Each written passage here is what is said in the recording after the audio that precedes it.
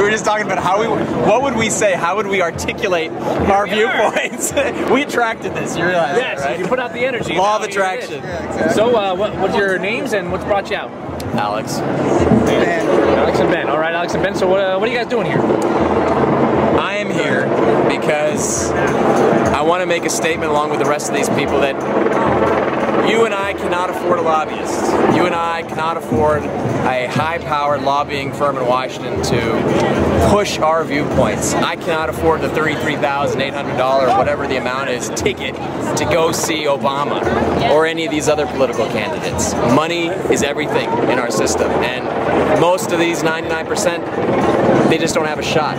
Not a chance. I thought it was one person, one vote. You're telling me that's not how the system works?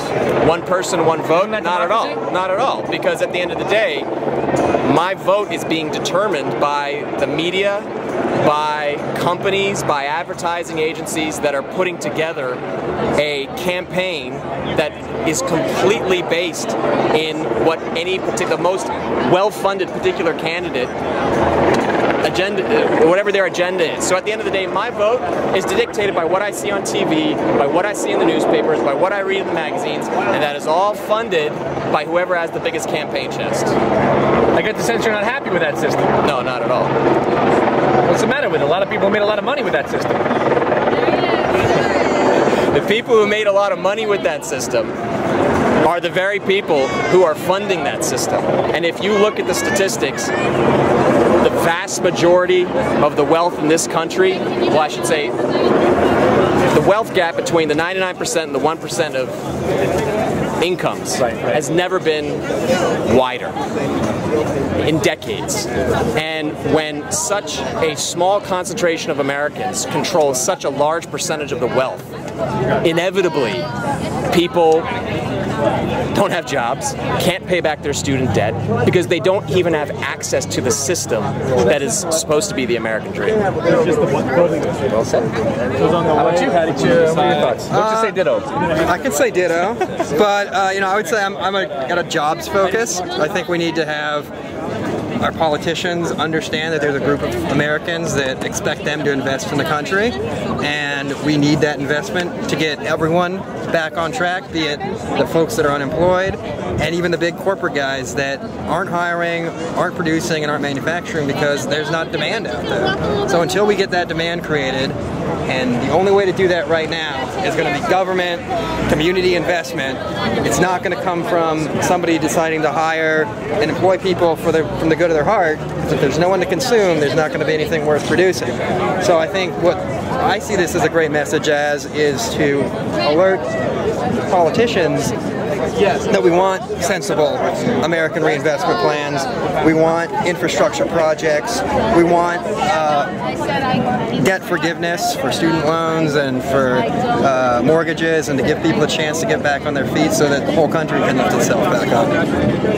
Have you guys been at the Occupy LA movement before today, or was today your first appearance there? First day for me. Yeah.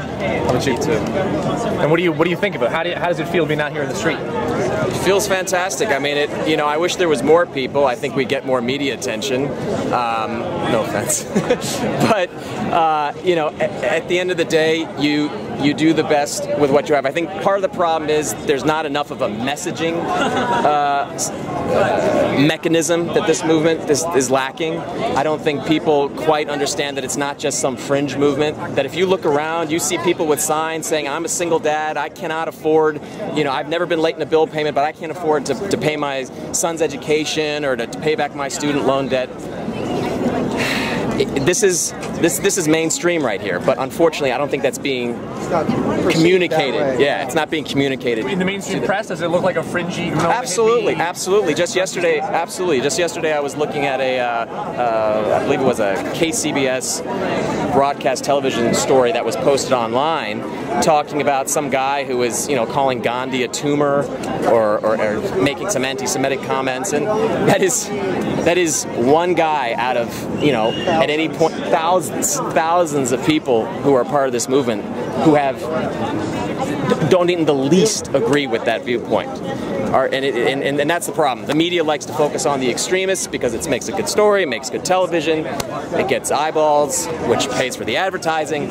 You see, that's the problem. And in a way, it reinforces the image that the folks buying the advertising might want the public to have. Absolutely. Oh, there's a fringe. Don't get involved. Don't get off your couch. Yeah. At the end of the day, if we're going to make everything, whether it's our healthcare, our education system, about profit, about making money, about the bottom line, inevitably, we're going to lose sight of the human soul. We're going to lose sight of the human quotient in the equation. At the end of the day, we have to take care of our own. We have to take care of people. If it's all about how much money I can make today, forget everybody else. I mean, of course you're going to forget everybody else. That's the nature of Wall Street, isn't it? Hedge funds made. You know who came out on top of the Wall Street disaster? Hedge funds. They were betting against. They were basically betting against America, betting for the fact that yes, everything would collapse, and it did, and they made millions. So if that's what's going on, if that's what a lot of these, I hate to say it, but my sense is that a lot of these Ivy League schools are producing, extremely talented and educated people who go straight to Wall Street, who go straight to these big law firms protecting Wall Street. We're losing all this talent and brain power for what? So I can own a Maserati? And the fascinating thing is, all these people who end up in their 60s and 70s making all this cash, they all of a sudden wake up and they say, oh, this is not what I wanted my life to be about. So they give it all away. But it's too little too late. It's got to start from the fundamental problem that I think is this system, and that is money controls our policymakers. And if public policy is what's supposed to protect the public, how can any of these people here, get out from under the bus, get out from under the student debt, get out from under their house that they're underwater on? How is it possible? So in a way, if the system, the greed inherent in the system can become so overwhelming that the system itself collapses. That's exactly what I think is going on. If there aren't enough of us to provide the demand, to become educated, eventually it's all going to break. So in a way, the rich need to be saved from themselves. Yes. Everyone needs to be saved from themselves. Yes. There's. I can't build a road by myself. I can't install a sewer system. But as a team, you can. So it feels like some of that team spirit's gone out of politics lately. So true. And I'm ready for folks to pay a little bit more attention to. Seems to be a big team on the field today. Hey, it's a start. I hope they all vote in November and at every other election.